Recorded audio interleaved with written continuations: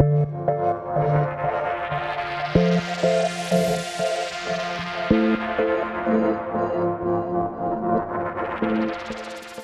cardiac death is a major unsolved clinical problem in the UK, with almost 100,000 patients dying each year. This is equivalent to almost one patient dying every 6 minutes. A lot of these deaths are due to malignant ventricular arrhythmias, like ventricular fibrillation, when the heart goes into a chaotic rhythm which fails to sustain life. A lot of these patients who die suddenly have previous heart disease, like that of a heart attack, or they have heart failure. Over the last 2 decades or so, one of the major advancements in cardiology is the development of the ICD, the implantable cardioverter defibrillator. This is an implanted device, a bit like a pacemaker, but it doesn't only just pace the heart.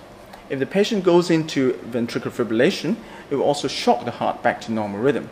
And it's been shown in many clinical studies to effectively stop patients dying suddenly. To pick up patients who might benefit from the ICD, the NICE guidelines advise us to use clinical parameters. These parameters are rather crude, and therefore the aim of the key area of research in our group is to refine these characteristics and to improve risk stratification for the use of the ICD. When someone suffers a heart attack, that part of the heart muscle is dead.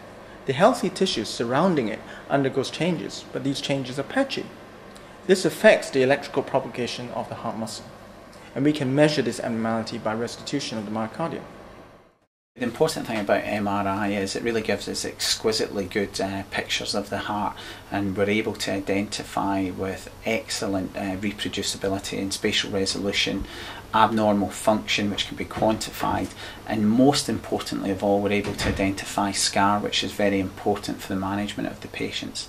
The current guidelines use functional assessments based on echocardiography, which are really quite crude. Now, these are the typical images that we get in a patient who has had a heart attack. These are functional images, and you can see this area of the heart is not thickening like it is at the front of the heart, and we see this in more detail here in a short axis. The problem with these functional images is they don't tell us anything about scar tissue within the heart, and they don't tell us whether this muscle is alive or dead and has the potential for recovery. And we do that with a technique called late gadolinium enhancement, and this really gives us almost virtual histology.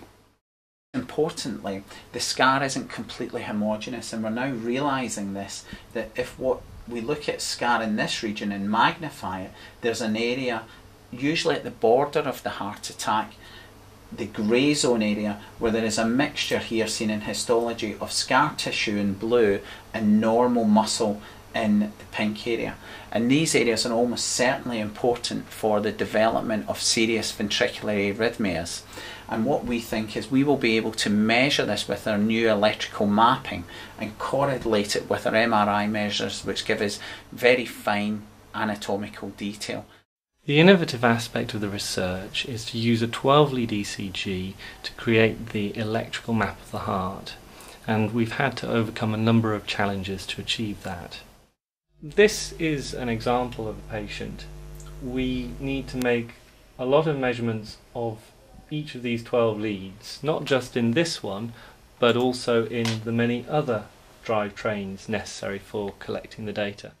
To do that effectively and without having errors creep in, we needed to write a program in Matlab. The program gives us the opportunity to check that it's made the correct measurements.